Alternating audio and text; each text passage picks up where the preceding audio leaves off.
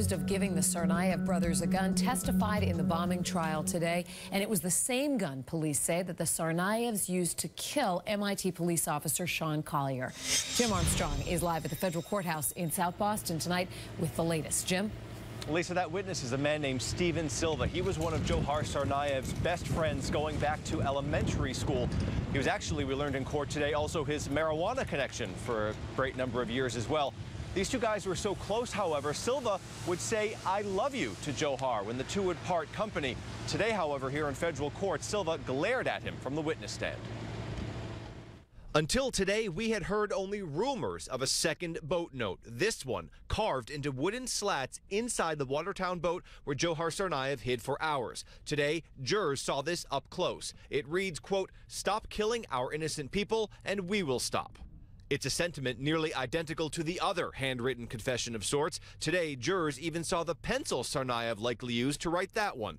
The boat's owner testifying he left the pencil and all of his tools inside the boat when he wrapped it up for the winter. David Henneberry also telling jurors how he found Tsarnaev that day. Quote, "I noticed a lot of blood on the deck of the boat inside. That's when I saw a body in the boat." Most of the day, though, was spent with Tsarnaev's former best friend, Stefan Silva, who testified he gave Tsarnaev the gun later used to kill MIT police officer Sean Collier and used in the firefight with Watertown police. He recalled being in a high school class with Tsarnaev when the teacher asked if terrorism was ever justified. Silva quoted Dzhokhar as saying, quote, "American foreign policy tends to be a little hostile to the Middle East, persecuting Muslims." Silva told the jury, though they were very close, Dzhokhar never introduced him to his older brother Tamerlan. Quote, "He said his brother was very strict, very opinionated, and that since I wasn't a Muslim, he might give me a little for that." But Silva is a troubled witness. He's currently locked up on a host of other charges, and under cross-examination, he admitted lying to prosecutors. When asked why he was testifying, he also admitted, quote, "I'm hoping to get the best deal I possibly can." His defense attorney also in court today. During the many interviews, he may have shaded some things, he may have not told everything, but in the end, he did. In the end, he told the truth.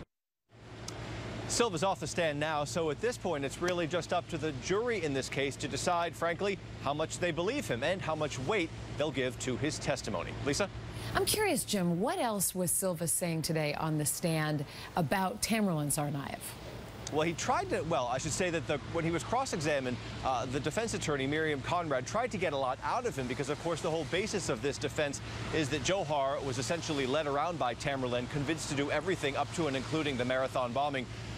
There were times, it seemed, that Silva posted, for example, on his Facebook page, "I don't think Dzhokhar could do this. I think his brother's leading him around." There were also some text messages during which Silva expressed the same ideas. But every time Miriam Conrad tried to bring them up, the government would object, saying it's inappropriate to talk about Tamerlan in this phase. So there was definitely that dynamic between the two brothers that the jury heard about. But they were asked, of course, when the objections were sustained, to sort of forget it and put it out of their minds. Whether or not they'll be able to do that, I guess we'll see shortly. Almost sure to come up in the sentencing phase. All right, Jim, thank you.